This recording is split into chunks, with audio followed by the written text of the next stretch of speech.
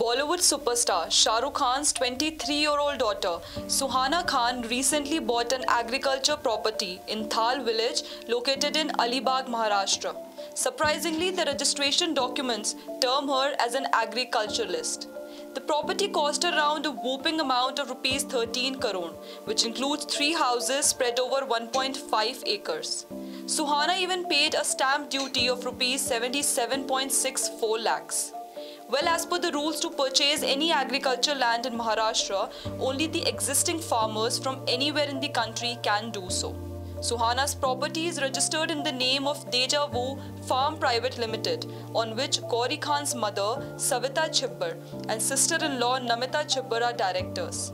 Suhana is soon to make her debut as an actor in Netflix Archies, directed by Zoya Akhtar.